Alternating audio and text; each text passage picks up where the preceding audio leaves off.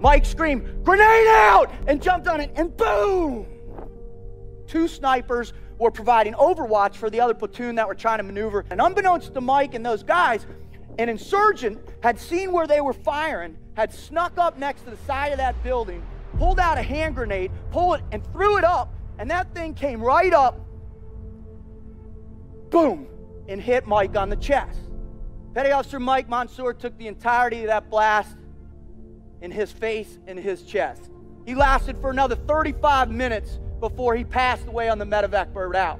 The kicker to this story is there was a stairwell right next to Mike, right next to him. And all he had to do was jump down that stairwell to save his own life, but he didn't. He turned and jumped on the grenade, sacrificing himself so his 2 brothers could both go home and hug their wives, kiss their children, and fight another day. Once you think to yourself, what would you do?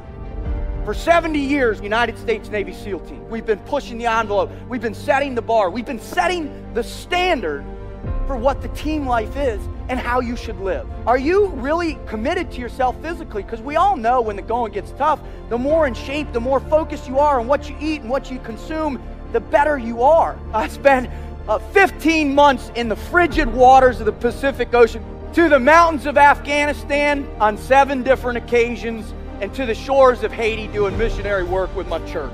And what I've learned in this incredible journey are a few undeniable truths about what enables us to succeed. Now, truth number 1 is you got fear in your heart always, and you can't defeat it. Everybody's like, well, that's a bummer. The problem is, ladies and gentlemen, is you're wired for fear, right? It's part of our lives. We have it in what we do for a living, right?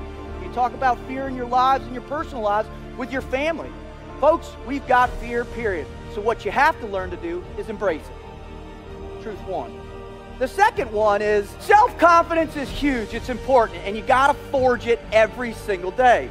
The third one is you got to live with purpose. If you don't have purpose in your life, you don't have momentum. You don't have anything driving you forward, anything pulling you out of bed every single day. And the last one, and the one I learned that left an indelible mark not only in my heart but in my soul on those beaches across the street over there, is nobody does it alone. There's not a single person in this whole room right now that can raise their hand and say, you know what, Rut, I've done it by myself. Not a single person out there has helped me, not a one. We all need help. So as a result of that, you have to recognize that you have to live what I call a team.